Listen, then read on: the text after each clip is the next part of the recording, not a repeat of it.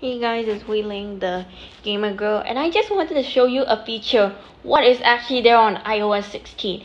Now, starting from iOS 16, you can actually copy your picture. So let's just give this one an example. So you see the three buttons right here. So all you got to do is to press the copy button and then do like this.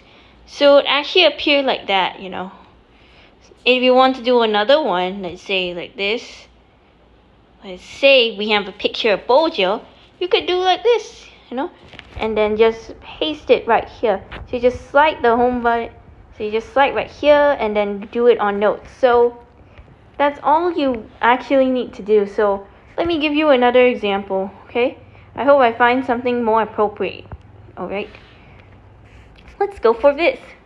First of all, you want to copy this here, and then there's actually a bowl of my dinner right here. So it's like that. Or if you want to copy right here, you can just copy exactly as it is. We're just going to copy some examples right here. So all you got to do, if you can't copy, you press these three buttons and then it will go automatically like this. Let's go for another example. We just say right here, and then we just copy right like this. So yeah, that's all you need to know about this tutorial. So if this tutorial actually helps you, say for this example, and I'll just go right here, it's like this. So yeah, that's all you need to know about the iOS 16's new update. Copy and paste the photo in Notes.